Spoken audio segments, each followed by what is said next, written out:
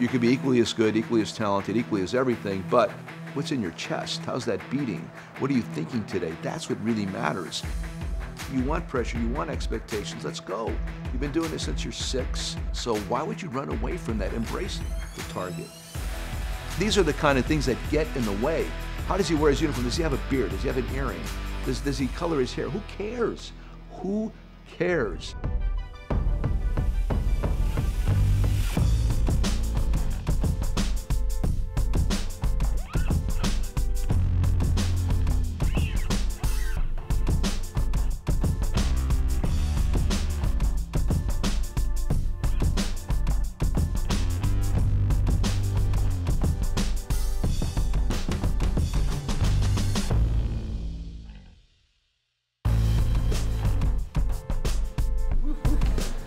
This setup, guys, this is pretty cool. Joe Maddon, welcome to Baseball Stories. Thanks for being in Hazleton, man. Yeah, it's at cool the Valley Country Club right here. It is cool to be in Hazleton. You know, I'm always interested in how people live their lives after they do that thing that they've waited their whole life to do. That was you. In 2016, you won the World Series. This is going to be a tough play. The Cubs win the World Series. Brian makes the play. It's over. I know that was a life-changing event for millions of people, but how about you, Joe? I don't want to be disappointing, but you know, it was what I was assigned to do. I mean, that's why I got signed to go to Chicago. It's my pleasure to introduce the manager of the Chicago Cubs, Joe Maddon. First of all, it's ownership. It's Theo and Jed. It's the players themselves. And then hopefully the method that I employed helps somewhat. But I don't know, I mean, more recognizable, like I went to the coffee shop this morning and some Hispanic guy at Dunkin' Donuts on the way out wanted to take my picture. That would not have happened several years ago. I understand that. But it's given me probably even a larger soapbox to stand on. I'm trying to utilize it in a lot of philanthropic ways. The Respect 90 Foundation is an example. You're talking about Chicago. We just recently had an event there to help promote boxing, youth boxing in Chicago. We do Respect Ball. We shave our heads in Arizona to help pediatric cancer research. Our Thanksmas program also that benefits in Tampa, Chicago, Hazleton, and we haven't done it in Arizona yet. So the point is you become more noticeable. Obviously, you're on TV all the time. But for me internally, yeah, it's the culmination of all the years that the work that I've done in Outpost that people have no concept of whatsoever. Regardless of any recent books that have been written, there's no real understanding of what I've been through. People become confused on what I do sometimes when they watch me on a baseball field, but it's all tried and true and tested. So I don't feel any different. I just think that it provides or permits a stronger voice. I feel like I have a stronger voice, if that makes any sense. Sure. And I'm less intimidated in a sense from using it. I want to use it, and if you don't agree with me, that's fine. I'm just telling you what I think, not what I've heard, and that's one of the precepts and principles I have with my coaching staff and players. Regurgitation is a really poor method. Give me something new and fresh. Well, in terms of baseball, there's no sense of what do I do next? No. Honestly, again, I don't want to be disappointing. It's on an annual basis. Even when I was in the minor leagues, oftentimes you get dealt a bad hand. I mean, you just don't get a good team, but you feel like I felt like we're going to win every night. So I'm looking for the next one. Been to the World Series 3 times now, believe it or not. That's kind of crazy cool. Also, I mean, 3 teams. Yeah, 3 different teams. 2 American League, 1 National League. Come close several other times with the Cubs too. I just look at it, this is my job. I put it down at the end of the season, and then I move on to spring training. But it's no pats on the back. It's none of that kind of good stuff. It's just what I'm supposed to do. Well, all right, let me ask you this. What about your players? Do you think that they're different? I know how hard it is to win once. Yeah. In some ways, is it harder to win twice? Oh, absolutely. I think it is. Easily, and a lot of it is just the built-ins. The point is, you win it for the first time in 108 years, and all the stuff that's been written and talked about prior to that, a lot of people will be satiated by that in certain ways. And what do you do the next year coming out? Where's that same kind of adrenaline, juice flow, whatever you want to call it? You have to create it yourself more readily, more consciously on a daily basis. So I want our guys to see it with first-time eyes. I want to feel it with first-time passion. That's what you need to trick yourself into. That's how you repeat. You can be equally as good, equally as talented, equally as everything, but what's in your chest? How's that beating? What are you thinking today? That's what really matters. And the group that's able to generate the right kind of thoughts daily and incorporate the right kind of energy daily, that's the one that has a chance to repeat and get back there again. I mean, you're a motivator, and this is something that motivators face, not just in baseball or sports, but in life. Yep. After someone has achieved something, how can it possibly be as important to them as it was the first time? That's my point. And you got to convince them that it would be, or that it is. And almost every time, if you watch, like you watch the great basketball teams of the recent past, I think they're equally as excited the next time they won it as the first time. The journey isn't always as exciting. No, the journey's going to be different, and that's what our journey last year. How about our journey last year? Really bad start. Didn't kick it into the All-Star break, and then did, and then kind of ran out of gas getting to the finals against the Dodgers last year. But I don't expect the journey to be the same on an annual basis, and that's sometimes people become confused because we got off to such a great start in 15. Everybody's looking for the great start every year and being 20 games over 500, and it just doesn't work that way all the time. I mean, people come at you differently too. That's part of it also. They recognize you as being good. The prep's different. The motivation for them daily is different. So you got to be on your best baseball behavior. And I love that. Don't get me wrong. I love expectations. I love the word pressure. I think those need to be attached to, if you really want to do the best you possibly can every day, you need to kind of like put that tattoo on yourself to remind yourself. Because if you feel pressure, that's a good thing. That means something worthwhile is at the end of this. And if there's expectations, that's good also, because you're expected to do well. And who should expect more of you than yourself? And then you get to Grant Park, you get on that stage, and I'm looking at Cup Stock, man. I am Richie Havens. I'm the first act at Woodstock. That's exactly what I thought, and I thought that was fabulous.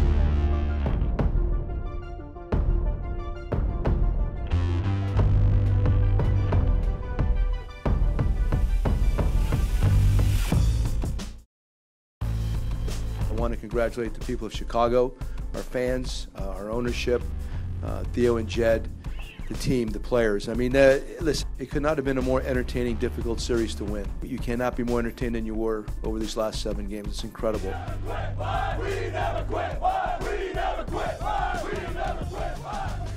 Joe, what do you say we do a little film study? Go for it. I want to show you some moments here. The first one is something you're never going to forget. Of course. Last game, 2016 World Series. It rained, and you had a rain delay. That's one of the few times I love rain delays right there, man. it mattered a lot. I remember Joe West, I think it's going to show it up, came over and spoke to me. He said, if I remember exactly correctly, it was going to be about 17 minutes. I think that's what he said to me in regard to the rain delay. And so we got to get off right now. They want to keep the field from getting dramatically wet. Okay, let's do that. So we get off the field. You know, Aroldis is a tough moment for him, but I go back, I walk upstairs to check out the map on the iPad. And as I'm walking up there, I see all the players peeling off to the right into the weight room downstairs in the clubhouse. So the guys go in there, and everybody said, Jason's calling a meeting, Hayward, to get inside the weight room. And I knew I should not be part of that. So I went upstairs, continued to look at the weather map, talked to Jed Hoyer, who had come down, and got my dad's cap. My dad's cap is over in the house right now. Carries with me everywhere, and I took it and I stuffed it in the back of my, underneath my hoodie, and where the belt grabs it in the back, and just waited. And waited, went back down there, and walked back out on the field once the tarp was off. I can't tell you how energetic our guys were. It was an incredible moment to see that our guys were ready to play after all of that.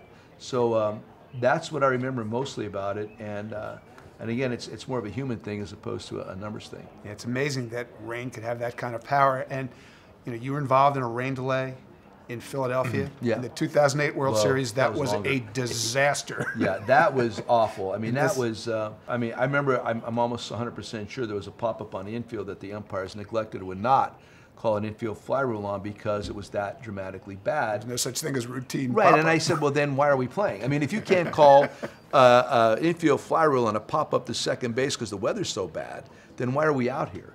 That game there was. The groundskeeper had said something about the field absorbs 1/10 of an inch of rain per hour.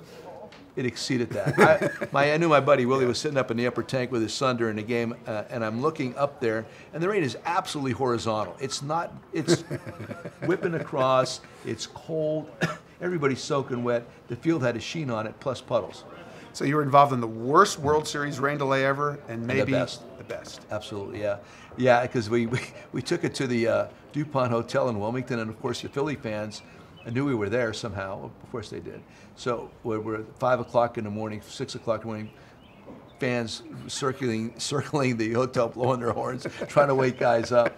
Typical Philly move. Yeah, typical. All right, so we've seen that rain delay. Now let's take a look at something that happened after the rain delay. Look at this. Cool. Schwarbs. How about him?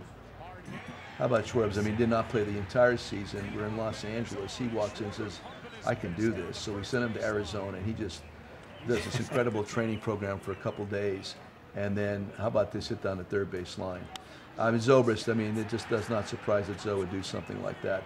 But Schwarb getting back to playing, Zobrist, Mr. Clutch for so many years, an incredible moment for us right there. The emotion is indescribable. It's indescribable. Does any of this happen without that rain? I honestly don't think so.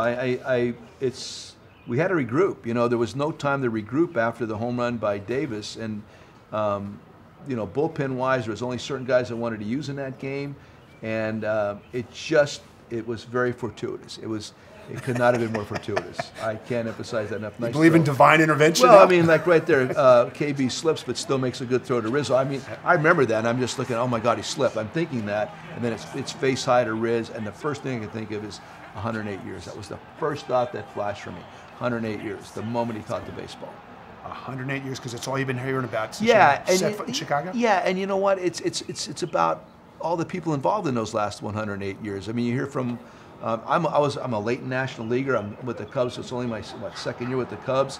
So it's kind of like, you know, I'm just on board. I'm not used to losing anyway, you know. So you expect to win, but the people that have been suffering for a long time. I mean, there's this moment that everybody has felt redeemed in a sense with, and you know, going to gravestones, having shots and beers with members that are no longer here.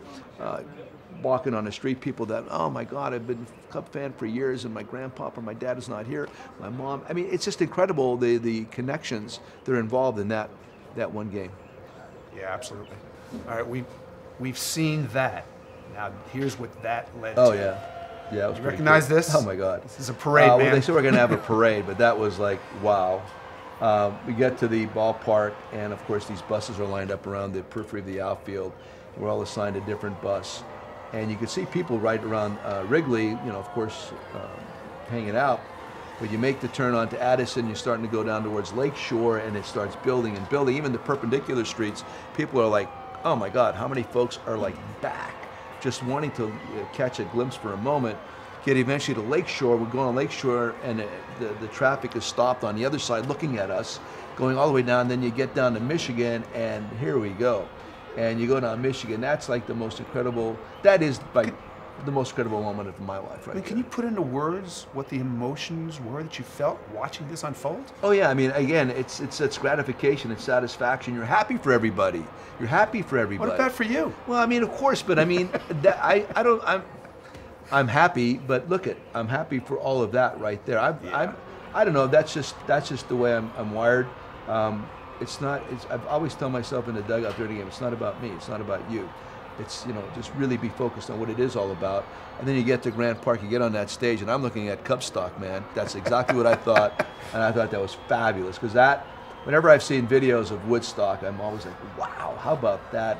What did those guys feel like? And then that's when I had my little aha moment. That was pretty cool that I got on that stage, was able to say a couple words in front of Cub stock. That was awesome. Yeah, Joe, the largest gathering of human beings in the history of North America was not Woodstock. It was this. Yeah. What does that say about what your team did? Well, obviously, I mean, that just tells you the love. The Cubs brand, the Cubs team is unique throughout the United States, maybe throughout the world. I mean, we're really fortunate to have those folks backing us. That city itself is a really spectacular city too. I feel very fortunate to be part of it. Again, I'm late. I came to the party a little bit late. So it's for them, it's for the folks there, it's for the fans, it's for the ownership, it's for that city to the fact that Jay and I are able to call us, be part of that right now is pretty special to us too. Very cool. Yeah. Joe, you spent a lot of time talking about your different artwork, your Yeah. Mona Lisa. Here is the Mona Lisa. There she is. Tell me what your purpose is behind this artwork. I've been wanting to do this for years. I mean, years since I was a Ray. I thought it'd be a great preseason promotion campaign for a team, putting the art back into the game of baseball.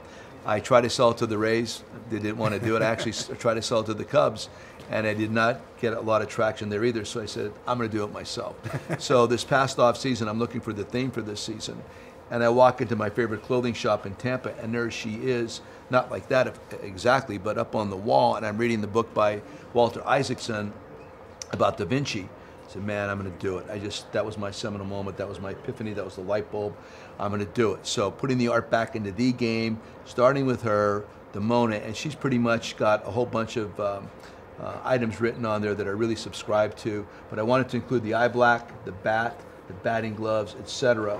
And then a lot of this is Jason Skeldon. He's the artist. He did a great job of putting his own touches, the landscape of Chicago in the back, all that stuff. But the message is, for instance, we are first to third, score first, score last. Play catch equals 27 outs because Renaissance chicks really dig the leather. I wanted to make sure I got things. I'm really into the defense, as you know. So all these little items are on this particular painting. I also it's appealing to the eye. I wanted to appeal to the players as artists. In the spring training, your first meeting is you got to make an impression. I can't say a whole lot of different things that I've been saying the last 3 years, but I could say them in a different way.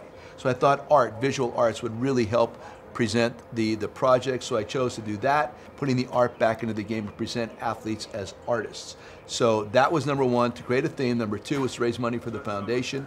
And number three was to promote the arts in the city of Chicago and beyond. You get caught up as a spectator in the game sometimes. I don't want to spectate. And that's DNBF. Do not be a effing fan. In other words, again, don't get caught spectating.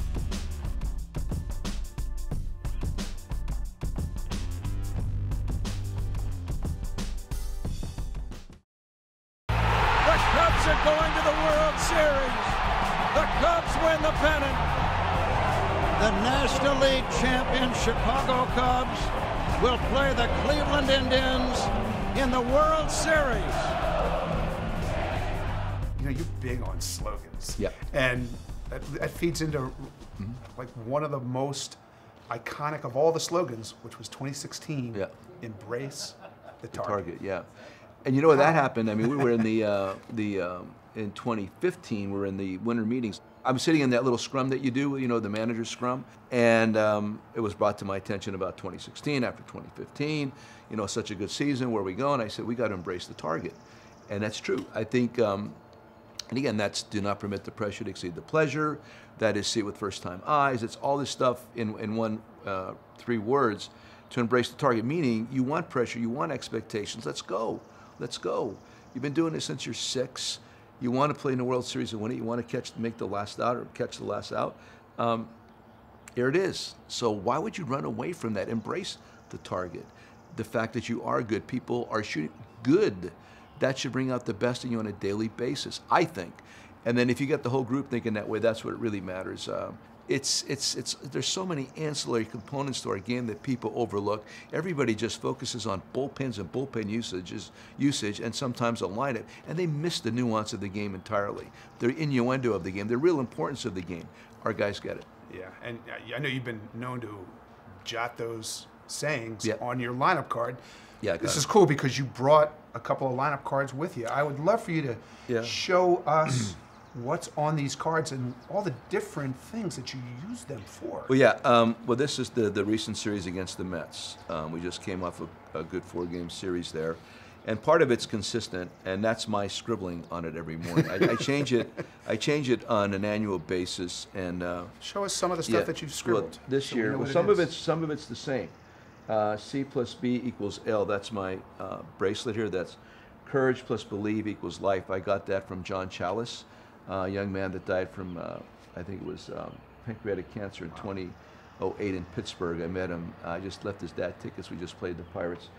But the revealing component of this to me is that how could you think courage plus believe equals life when you're 18 or 19? The only way is because your life's been accelerated. through a really horrible disease. So John said that. I love it. I keep it on my wrist all the time. Why would you write it on your lineup card? Because I want to remind myself of that every day. I don't want to become kind of jaded in a sense, or you just forget the real motivation from what we do on a daily basis. John had it down. Courage plus believing equals life. Wow. He had it. Great. And I don't want to forget it. H is from my dad. That was his nickname, Howard. Even though that wasn't his name. Right. My dad's name was Joe, but he always regurgitate whatever Howard Cosell said during a football game. So me and my brother Mark called him Howard. Number 8's for Yogi, so I put Yogi there. Do not permit the pressure to exceed the pleasure. Just the first letters, again, to remind myself. Then these are recent and some past deceased relatives and friends. Wow. That's the first initials of their names. And then I also include watch. And I put a smiley face on it. So you get caught up as a spectator in the game sometimes. I don't want to spectate. And that's DNBF.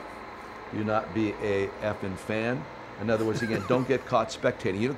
The moment you start wishing and hoping for something good to happen, it's a bad process. That was taught to me by Lloyd Christopher, a great scout from the Bay Area in San Francisco, played for the San Francisco Seals. He told me never to hope in a baseball game. He's absolutely correct. So that's part of that. And then I wrote CIW1STTE, see with first time eyes. That's on the Mona Lisa this year. And again, you got to keep things fresh. Keep things fresh. See it with first time eyes. Looking at the golf course as an example. We just purchased a home here recently. I used to play golf here with Uncle Jack. Wow, how cool. It always wows me every time I come down here. The Sugarloaf Valley, where we live now is at part-time, is one of the most beautiful valleys anywhere. You go to Europe, go throughout the United States, anywhere. So this always wows me. I always try to see it with first-time eyes.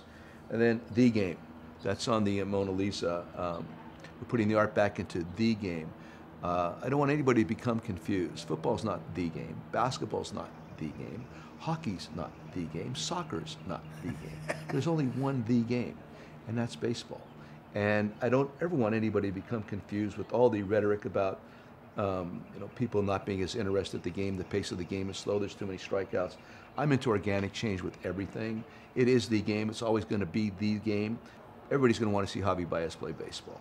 Everybody's going to want to see Chris Bryant play baseball, Anthony Rizzo, the whole group that I have out there. Johnny Lester pitch. Brandon Morrow come out of the bullpen. The passion of Wilson Contreras. Don't be confused. This is the game, and look beyond a strikeout or a walk or whatever. It's the most fascinating intellectual game out there. Pay attention.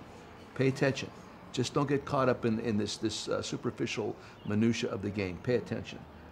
Below that. First, wait. Go ahead. I mean, I love all of this, Mm-hmm. but what's fascinating is every day Mm-hmm. you write this on your lineup card. Mm-hmm. As a reminder. It's for you, right? Yeah. No, that reminds me of everything. Absolutely. This serves as a reminder for me, again, to not ever take advantage, never take for granted, never lose focus. Every game counts. Every day matters. If you apply it on that with that kind of mentality daily, then you can keep it fresh and keep it going for a long time. If you lose sight of that and become jaded in any way, shape, or form, do something else. Just do something else. 162 games every night. We played in New York yesterday. I'm here today. I'm flying from Philadelphia tomorrow. It's an hour and a half, 2-hour ride from here tomorrow morning to get to Chicago for a night game tomorrow night against the Phillies of all things. So if you lose that energy, if you lose that baseball source within you, stop doing it. Stop doing it. Don't do it. It's too tough. Yeah, and so your rituals are part of the way that you keep that daily energy flowing, correct? It's all about routine, and it's not superstition. It's routine that matters. It's this method that you incorporate every day. From my cup of coffee in the morning with the bulletproof oil and some butter. I sit in my favorite coffee shop in Chicago. I'm able to watch videos via Wi-Fi. I could check out things for today and tomorrow and the next day. Look over some of the data points, and then read whatever I want to read and hang out, listen to music. That's a big part of my day. I've been doing that since I was, a coffee, paper, take my time. That was always my motto. Now it's coffee, iPad, take my time. And although I really want the papers to hang in there. So this is what I do every day. Bike ride after that, some form of exercise after that. drive a funky car to the ballpark, love that, great stereo system, that matters. And you get to the ballpark and you start your conversations. And then when the game, the easiest part of the day really is the game, in a sense, because you've put to bed all this other ritualistic stuff that you have to do on a daily basis, and then just enjoy this artistic moment. And it is. So that's it. Now, Joe, the way you think is so interesting to me, because I think people look at you as a non-traditionalist, which I think you agree is accurate, right? And yet, I'm a nonconformist. I'll go with that. I'm a heavy traditionalist, but I'm a nonconformist. okay, well, that was the point I was going to make. yeah. You do have a traditional side to you. You've got all this information, but isn't part of your thinking when to use it and when not to use it? Of course. Hey, whenever you want to be bipolar, just go one way or the other. I mean, you can't be too conservative. You cannot be too liberal with all this stuff. You can't be all about analytics, and you can't be all about the heart. You have to find that balance in there somewhere. I watch, obviously we all do, and you could see the groups that are heavy and too heavy, I think, analytically, and then maybe too heavy non-analytically. Yeah. And so for years with the Rays, we were beating people because people were frowning upon what we were doing. And then now everybody's caught up. I mean, the edges are the margins are so minute right now that you have to really do something noticeably different that's going to help. It's almost impossible. It's hard to do. Well, that's my point. I think it's really come back. The game it's gotten so complex in a sense analytically that it's forced you to get back to really just playing good baseball. Launch angle, you could keep a launch angle, you could keep an exit velocity. It has nothing to do with anything. Strikeouts, a proliferation of strikeouts, I believe, are the residue of that concept of hitting. And now pitchers, what if pitchers doing elevated fastballs? You got no chance. Right. And when you're trying to lift the ball so much with this launch angle stuff, it's almost impossible to hit a line drive to left or right center field if you're a right-handed hitter. That takes away the other side of the field in a method that's productive. So. Believe me, there's a lot of tried and true in this game. First and third yesterday, we steal home plate. That had nothing to do with analytics, zero. Jason Hayward talking to our group in Cleveland when it was raining out, nothing to do with analytics. That wins the game. I think it's becoming a little bit blurred in a sense. It is about the heartbeat. Utilize numbers, utilize data, but don't become an extremist in either way. Learn how to balance all this stuff. These are the kind of things that get in the way. How does he wear his uniform? Does he have a beard? Does he have an earring? Does he color his hair? Who cares? Who cares?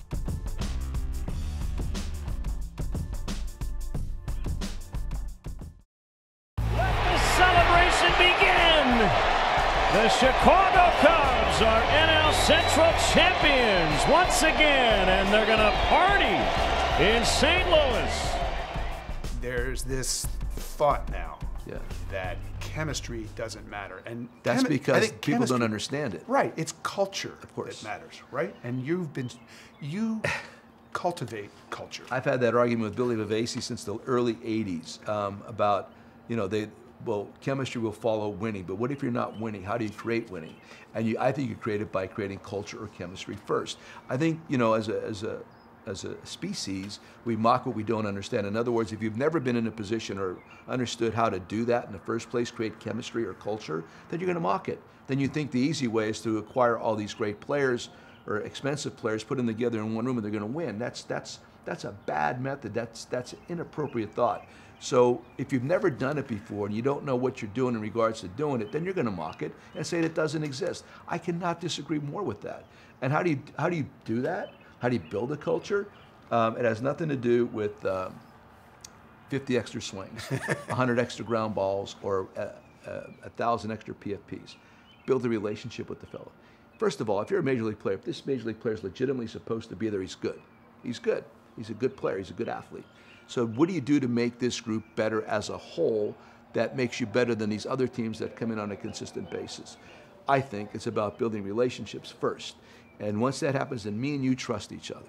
Once we trust each other, now we could exchange thoughts and ideas. Until we trust one another, you're going to push back at my thoughts, and I'm going to push back at yours. But once you've achieved that, now here's the real rub, and this is what makes it all work. then you could be constructively critical of each other, and then something good occurs after that. But if you don't accomplish those first 3 steps, that doesn't happen, and then you don't have culture. You don't have chemistry. You don't have any of that because you're always pushing back at one another. So for years, for me, whether it's in an industry or a factory or whatever, a law firm or a baseball clubhouse, if you fail to address those things first, if you get chemistry and if you get culture, you're kind of lucky. But believe me, man, it's there to be done. It can be done, but you have to pay attention to those things first. That was my first thought when I went to Chicago. Build relationships. And then we have to trust each other, and then they'll start listening to you. Otherwise, they won't. Yeah, and see, I see one other thing that you use to build culture, and that is personality, yours and theirs. I mean, I've always thought, you allow players more personal freedom than any manager that I can recall. And I know that's by design, right? That's the highest compliment you can give me, right there. Today we're auctioning off the Uncle Sam painting. Funny you should say that. One of our paintings in this Putting the Art Back into the Game series is the Uncle Sam, pointing out at you. And he's pointing at you and saying, we want you to be yourself. On the bottom and on the top, the more freedom given, the greater respect and discipline returned. If, in fact, my players feel that way, that would be the ultimate compliment, because that's another part that's under-addressed, underutilized, underthought. How do you get this guy to be the best version of him? Don't be putting all these restrictions on him. Don't make him walk into the clubhouse on a road game thinking he's got to wear a special suit and a tie to ameliorate somebody's thought from 50 years ago that doesn't matter. You know, these are the kind of things that get in the way. How does he wear his uniform? Does he have a beard? Does he have an earring? Does he color his hair? Who cares? Who cares? We make, sometimes in our game, oftentimes superficialities really get in the way. Things that don't matter. Batting practice is the most overrated thing we do every day. Could not be more overrated. You're just getting people tired. You're getting them arm weary. There's so many methods that are outdated, not necessary, that get in the way of success. And primarily, going back to the relationship building, part of that is the freedom, and I hate to use the phrase give them freedom, but the point is to not be restrictive. It sounds so logical when you explain it, but you had a really young group when you got to Chicago. It's still a young group. Really Most young. managers would be afraid to give a group that young that much freedom. Why weren't you? Because they're not in 5th grade. They can go to war. They can vote. They're men, they're married, they have kids, or they can't if they're not. Okay? So sometimes you got to make mistakes too in order to grow up and become better at what you do. I know I did. I know I still do.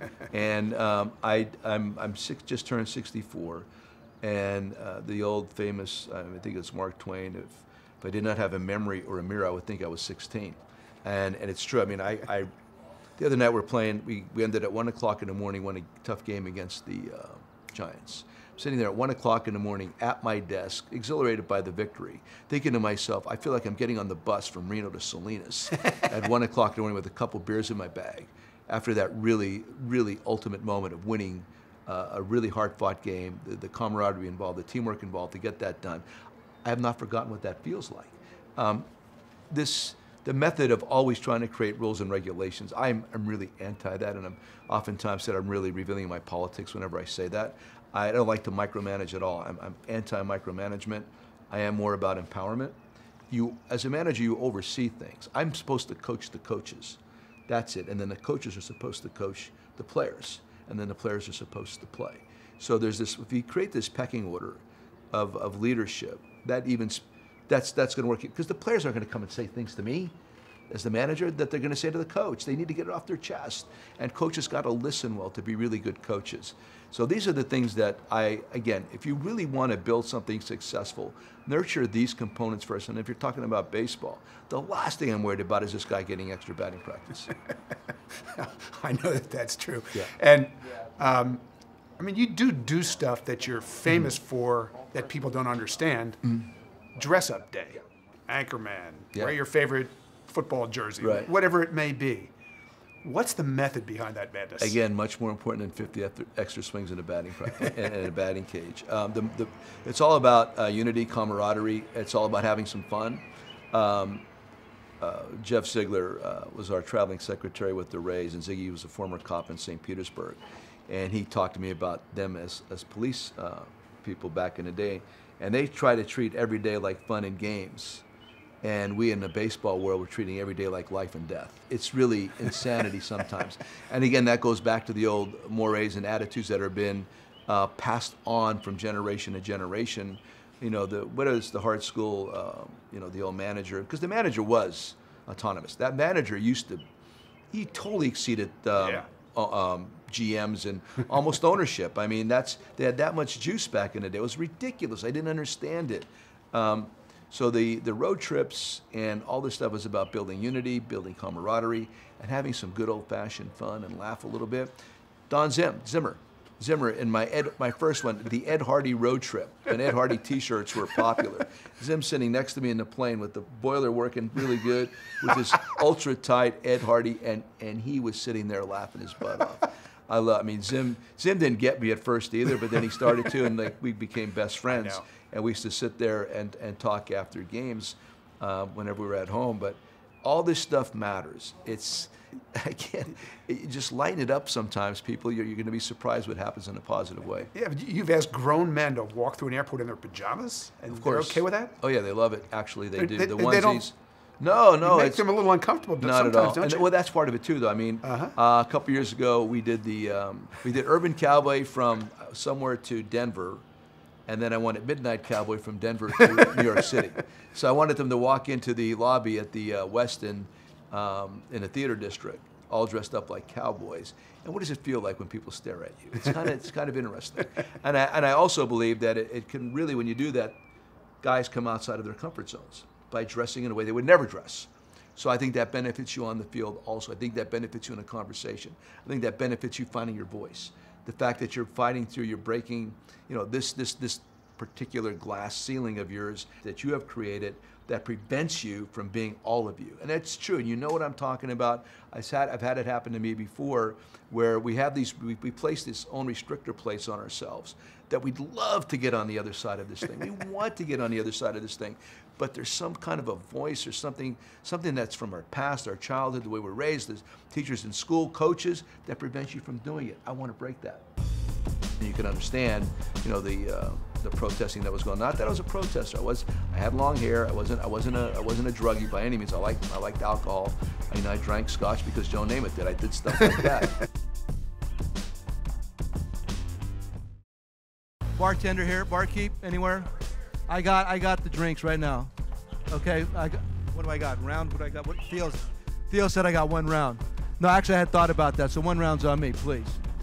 You know, I alluded to this earlier, personality. You've never been afraid to let your own personality show, to help shape culture. Again, we live in an age where managers aren't supposed to be that. Why are you not afraid to use your personality, let your personality shine? I don't know 100% why. I think when I grew up and where I grew up matters. I mean, listen, I wasn't all of that here in Hazleton. I was pretty restricted. I went to parochial school. Left there in 9th grade to play football at D.A. Harmon and then play football in the high school, of course. I was very shy, introverted, actually, growing up, I think. Really? Yeah, I really think I was. I had like acne at that time. So, you know, you really get, as a kid, I mean, all those things impact you as a young man or a young lady that could cause you to shell up just because, you know, you just felt uncomfortable. You didn't have that self-confidence going on. But by the time I got to college, that was a big part, going to Lafayette. Going to Lafayette and really meeting kids from more different places, different backgrounds, the more diverse nature of the element there. That's where I really blossomed and kind of took off. So don't forget, that's like 1972. So I think what my point is, I really learned to just not accept what people were telling me just blindly when I got to that particular level. And I started challenging authority more. I finally figured out I was a nonconformist in a conforming society. That's what I thought. And, you know, you talked about, you know, the politics of the day and the presidents of the day and how that was all run back then, you can understand, you know, the protesting that was going on. Not that I was a protester. I had long hair. I wasn't a druggie by any means. I liked alcohol. I drank scotch because Joe Namath did. I did stuff like that. but I really listened to my own voice, and inner voice too, and I learned over time to let it develop and let it out there more and more and more. So I think it began, it was nurtured here, but it began at Lafayette College. You've gone about this job, I think it's safe to say, differently than anyone who's ever managed a baseball team, because you're you. Yeah. But do you think that you've left your mark? Do you think you've changed managing in the 21st century in any way? You know, I'm certain that I've had some kind of an impact, because I was like one of the first guys. I might have been the first guy with a computer. You know, I wrote, I was telling Tommy Listelli, because Tommy's wonderful and he's very inquisitive. 1988 or 89, I took a Panasonic word processor to Mexico when I was helping Billy Latchman with his team in Obregon. And I started writing this book on hitting that I have, and I haven't really shown it to anybody yet. But so I went from this Panasonic word processor to this 50-pound Toshiba laptop that Billy Bavasi sells, an avid note-taker.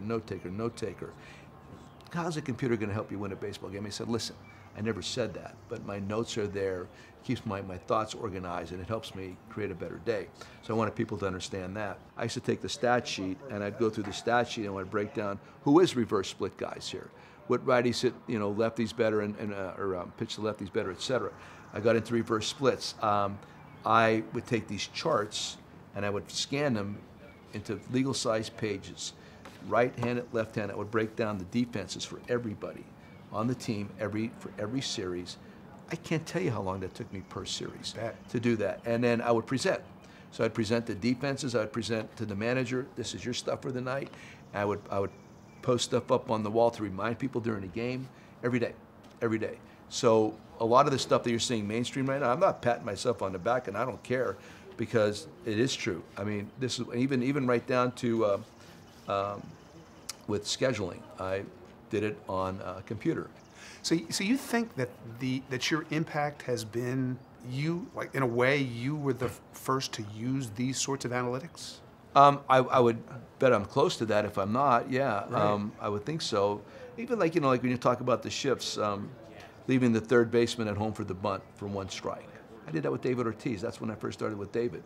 So a lot of this stuff, listen, I'm not taking credit for anything. I'm just saying I think that we were among the first to do this stuff. I think it's gotten a little bit out of hand.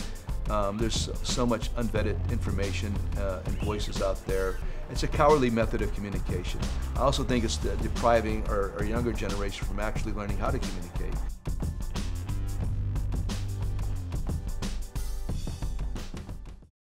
This is Warren.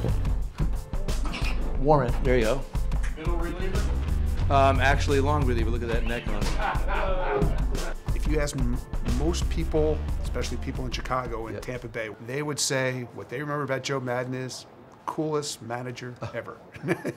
I'll take it. You know, listen, that's the nature of our society, though, in general. I'm really anti-social media. I do Twitter only to promote our events and things that I do there. I think it's gotten a little bit out of hand. There's so much unvetted information and voices out there. It's a cowardly method of communication. I also think it's depriving our younger generation from actually learning how to communicate. Everybody communicates via their thumbs. The actual eyeball-to-eyeball conversation is becoming a thing of the past also, which is a bad thing. You know, you watch the way politicians operate right now, and the vitriolic, nonsensical stuff that's just tossed about with no respect. I think respect is really almost becoming an archaic word. So, and I do believe social media is proliferating a lot of this bad method right now. Wow. So, I mean, in your mind, the secret to what you've accomplished is communication, of course, connection, of course, not just technologically, not via. And I was one of the first ones to use email. I swear to God, when I figured, God, you mean I could send a letter? And I tried to tell people about it. Nobody wanted to hear me. The old AOL wah, wah, wah hookup kind of thing. I was astounded by email. But I've gone through all that. I've done all that. I still utilize some of it. But I really believe it's time. It's really time for us to really advocate eyeball to eyeball communication, talking to people communication, sitting on your porch kind of communication. We're all isolated. Everybody's isolated in their devices. I walked down in the lobby in Cleveland recently. I was going to go out to dinner, and I saw three of my players, sitting in the lobby on 3 different chairs, all into their devices, not anybody talking to anybody else. They're just right here. But that's not just them. That's all of us. I'm guilty, but I'm really making a concerted effort. I may bring back the pager, as opposed to the cell phone. Just page me if you need me. Otherwise, I'm not that available. I hate being that available. I don't understand why anybody wants to be that available. It's just a bad method to exist as a human being. Well, let me tell you something. What we're doing here on Baseball Stories is we're bringing back the art of conversation. Cool. So hopefully you and I have just built something here. Absolutely, and we're putting the art back in the game. We're putting the art back into the conversation also. But I appreciate it, man. Listen, this is my kind of an interview. It's not just about what did you do yesterday in the hit and run and all this. No. It's about more important topics, and these are the kind of things that my guys are discussing. My players have had a lot of conversations during this last spring training. They get together, talk about everything but baseball. Well, Joe, if we've done anything here to bring back the art of conversation, this was all well worth it, but it would have been anyway. So, Joe, thanks for joining us here at Baseball Stories. Thank you for coming, man. I appreciate it very much. Thank you.